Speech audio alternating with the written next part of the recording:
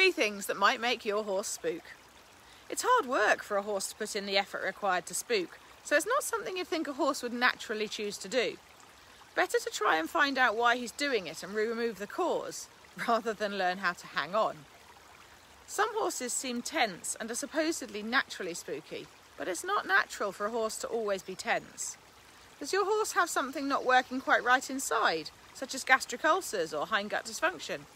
Is he sore in his saddle area, either because his saddle doesn't fit or because a mild lameness creates soreness in his back? Or is there pain in his sacroiliac region, which is often secondary to pain in one or both hind legs?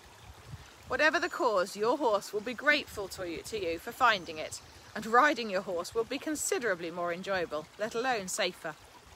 I'm Sue Palmer, the Horse Physio, offering education through courses and consultations online and in person. Happy horsing!